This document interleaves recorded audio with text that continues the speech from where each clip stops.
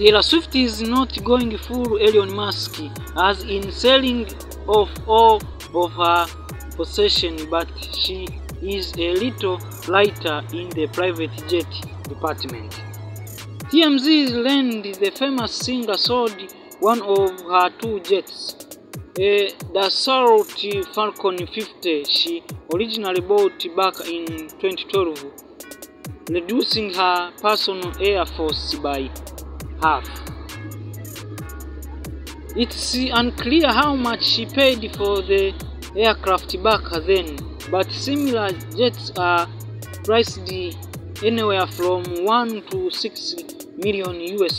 Since Swift bought it, it's been registered to a company called SATA LLC in Nashville, which is believed to stand for family member name Father Scott, Mother Andrea Taylor, and brother Austin.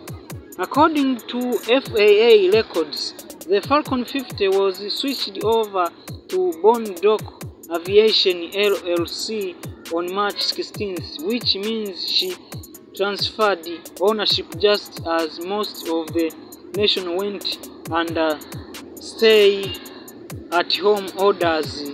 Pretty good timing.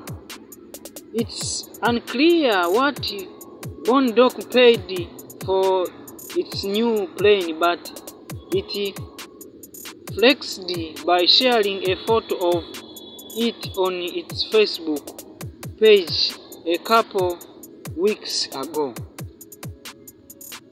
As we said, that sale still leaves Taylor with one private jet at her disposal, the Falcon 900, not to flex back at Bondoc, but the 900 is a bit bigger than the 50.